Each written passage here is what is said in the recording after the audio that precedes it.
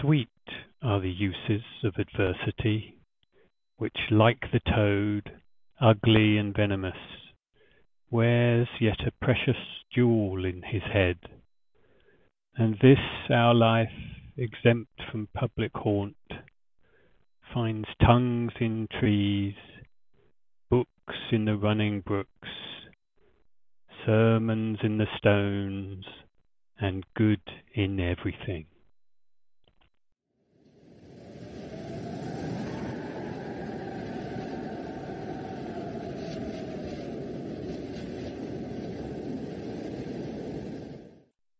The storm struck out of the southwest on August 3rd.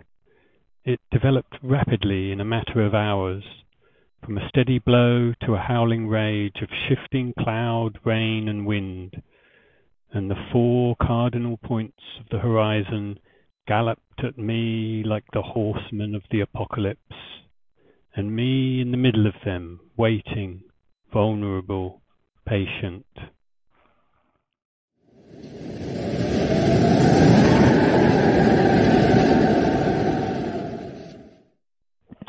"Hold on to your hat, old lad, we've got some fun and games coming," I said to Nelson, my three-legged Labrador retriever, as I watched the sky turn first into sombre grey and then menacing blackness, with sheets of lightning electrifying the whole heaving grey-green watery curve of the world. Creswell plunged on away from the Arctic Circle, which she had passed over only the day before. By the time the gale freshened to a full storm, I was exhausted. I had set out on July 10th, 1961, from Svalbard for Iceland, 800 miles away to the southwest. With the prevailing wind against me, this distance was doubled. I thought I had recovered my strength and wits during the days in Svalbard, and Creswell was again sound. I first headed due south to latitude 71, so as to avoid any ice floes which might have broken loose from the main pack. Then I headed due west for Jan Mayen, with the idea that if anything went amiss, I could shelter in those lonely islands. But the wind shifted to the northwest, and I was forced away to the south, so I missed Jan Mayen entirely. By July 25th, I was 180 miles due north of the northeast tip of Iceland. With the northwest wind, I had a close reach, and the boat was making fast time. I aimed to reach Cape Farewell, the southern tip of Greenland, not later than August 30th. From there, with the Greenland current helping me westward until it joined the southerly running Labrador current, it was around 800 miles to St. John's, Newfoundland. If my luck held out, I should reach there by the end of September. I would have to push it because my margin of safety, food-wise, was narrow indeed, only 3 weeks. On July 31st, I was in the Denmark Strait, heading southwest on a broad reach over the heaving waters, sometimes sighting Icelandic and British fishing vessels over the white, silver-topped, flashing green seas. Now came August, and with it the end of the short Arctic summer.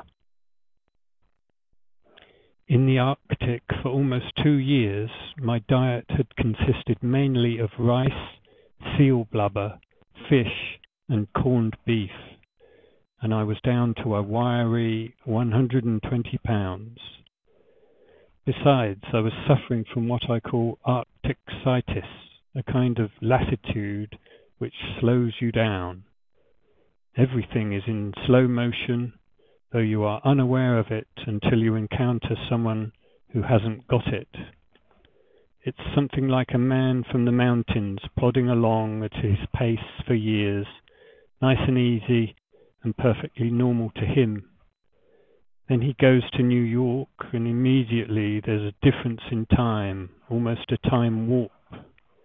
After 2 years alone in the Arctic, even the mountain man would seem like a big city tycoon.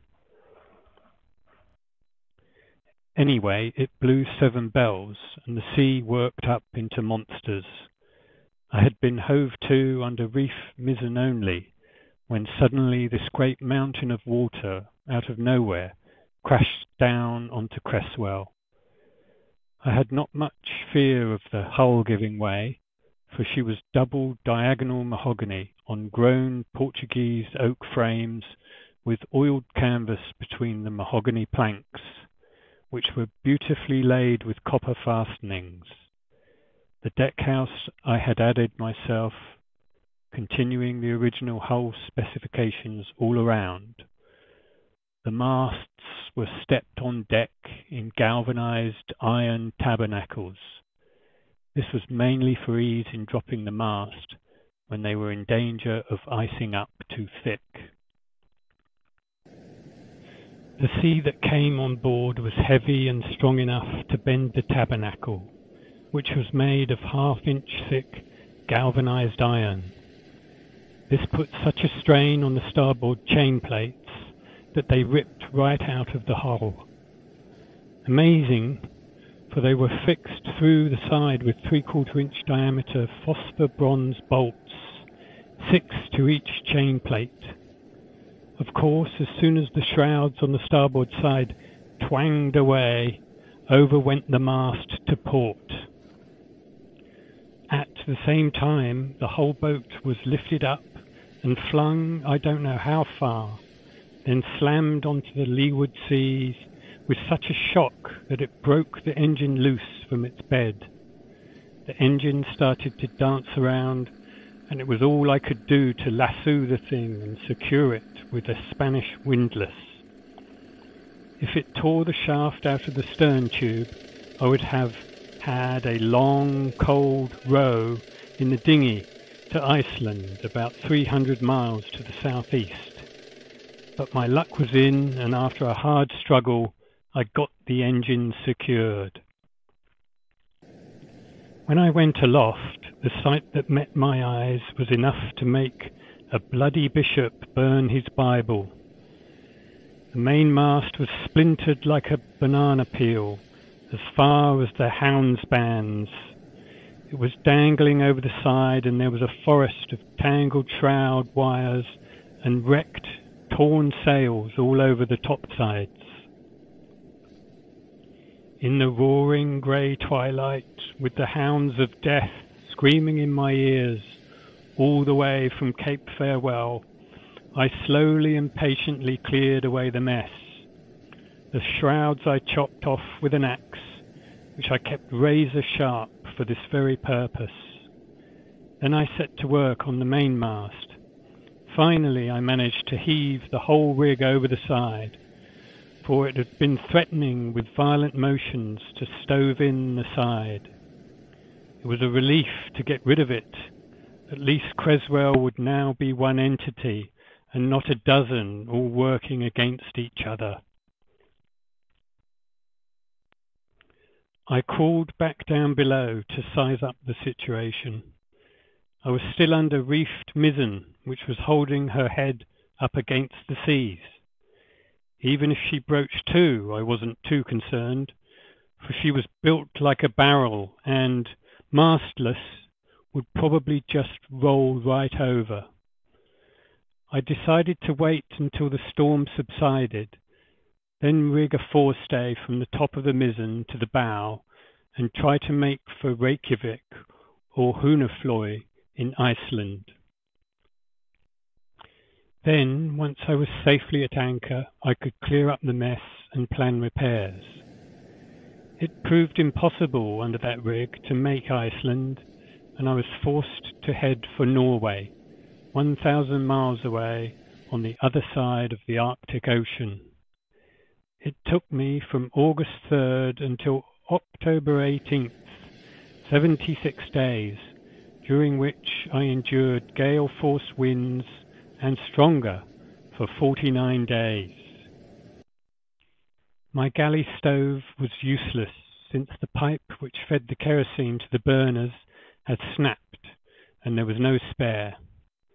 It contained a needle mechanism to regulate the kerosene supply, and I could not manage a jury rig, so I ate cold food all the way, dried fish and porridge mixed with a bit of water.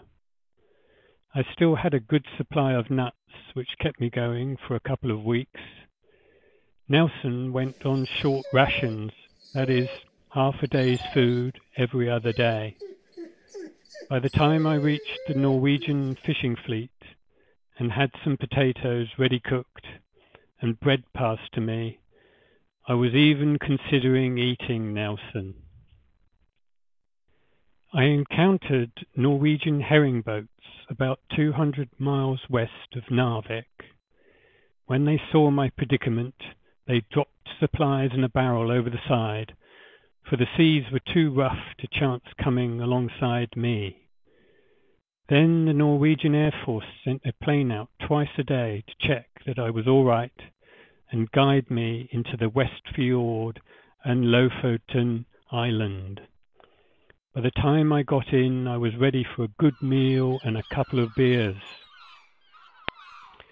So there I was, as the old saying goes, fed up and far from home, with my boat in a shambles, the old fire pump engine off its bed, no mainmast, 2 tins of corned beef in the galley locker, and 5 pounds of Lipton tea carefully wrapped in spare oilskin.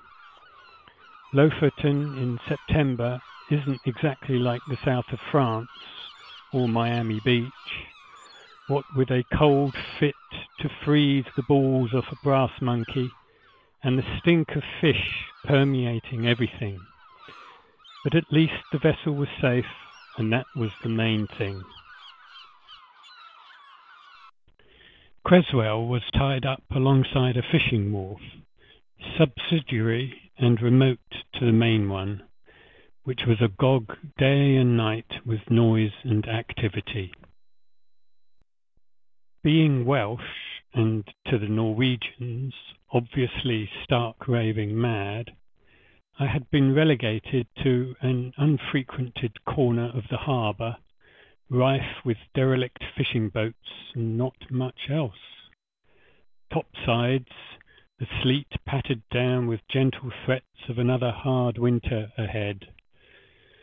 Below, although I had done what I could to make things shipshape, Creswell looked like a Port Said bumboat, ragged, tattered sails, ragged, tattered blankets, smelling to high heaven, and a ragged, tattered skipper, thanking his lucky stars he still had some tea left.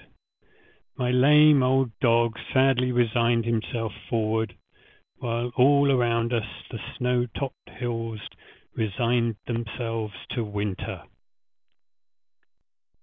I set to making tea, boiled spuds and gravy. I'd saved my corned beef for an emergency.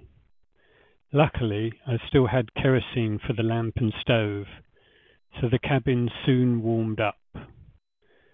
I was just dishing out the grub when there was a knock on the doghouse roof.